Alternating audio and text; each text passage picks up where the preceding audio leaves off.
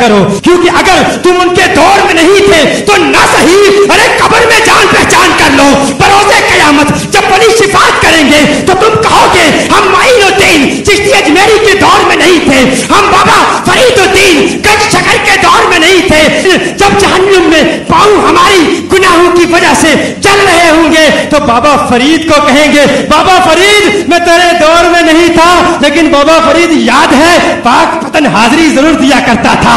ارے خواجہ اجمیری میں تیرے دور میں نہیں تھا, لیکن یاد ہے آپ کو جب بھی ہند آتا اجمیر شریف ضرور آتا, جان پہچان ہو جاتی ہے. تو اللہ فرماتا ہے ولیو جاؤ جسے پہچانتے ہو جہنم سے نکال کے داخل جنت کر دو.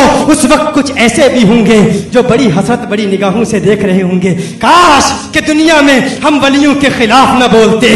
کچھ ایسے بھی ہوں گے جن کے چہرے دنیا میں بھی لعنت برس رہی ہے, دنیا میں بھی جلے ہوئے ہیں, وہاں بھی جلے ہوئے نظر آ رہے ہوں گے, وہ چہرے بھی دیکھ رہے ہوں گے کاش کوئی ولی ہمیں پہچان لے. ارے ولی تجھے کاہے پہچانے, ولی تجھے کیوں پہچانے؟ ارے جن کے خلاف زندگی میں تو حرام کے فتوے دیتا رہا, جن کی محفلوں کو تو حرام کہتا رہا, جن کے درباروں پر جانے پر تو شرک اور بدعت کے فتوے لگاتا رہا, وہ تجھے کیوں پہچانیں گے؟ جب میرے اعلی حضرت فاضل بریلی غوث پاک کی قیادت میں جب جنت جا رہے ہوں گے, کوئی دیکھنے والا کہے گا ارے اعلی حضرت آپ غوث پاک کی بارگاہ میں عرض کریں, آپ کی اپنی شفاعت بھی اللہ کی بارگاہ میں مقبول ہے, غوث پاک کی شفاعت بھی دلوا دیں.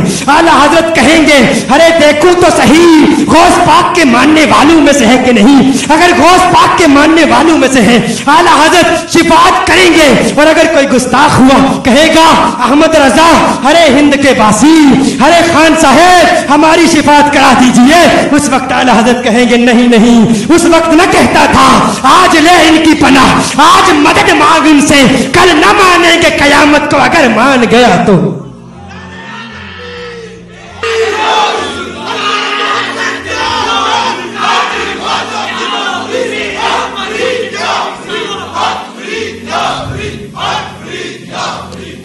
یہ فکر ہمیں, یہ نظریہ ہمیں اعلی حضرت سے ملا ہے, اعلی حضرت سے ہمیں اسی لیے پیار ہے.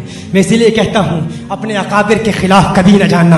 وہ مرد کلندر, وہ مرد مجاہد جس نے ہر محاذ پر کام کیا, گستاخ رسول کا مقابلہ کیا, گستاخ اولیاء کا مقابلہ کیا, گستاخ صحابہ کا مقابلہ کیا, جس نے امت کے اکابرین کے گستاخوں کا مقابلہ کیا.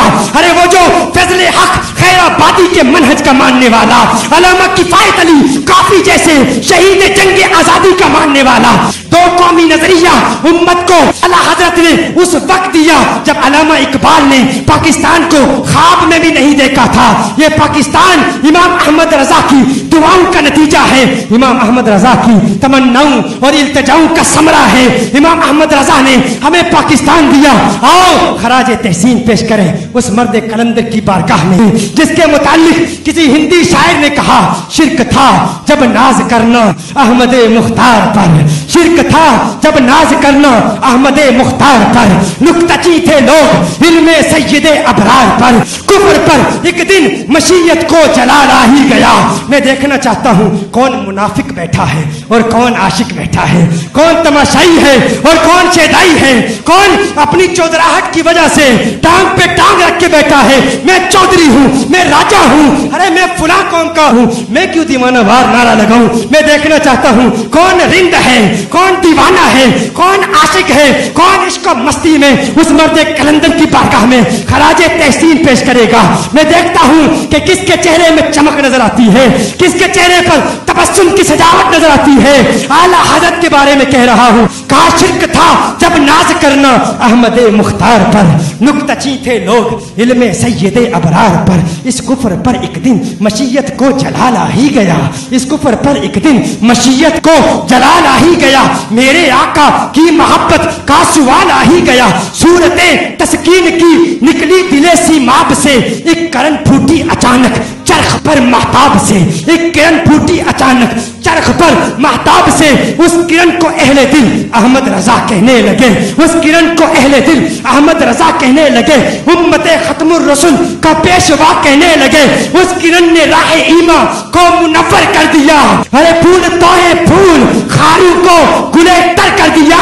ہے امام قوم امت کے نگہباں زندہ باد زندہ باد ہے مفتی احمد رضا خان زندہ باد.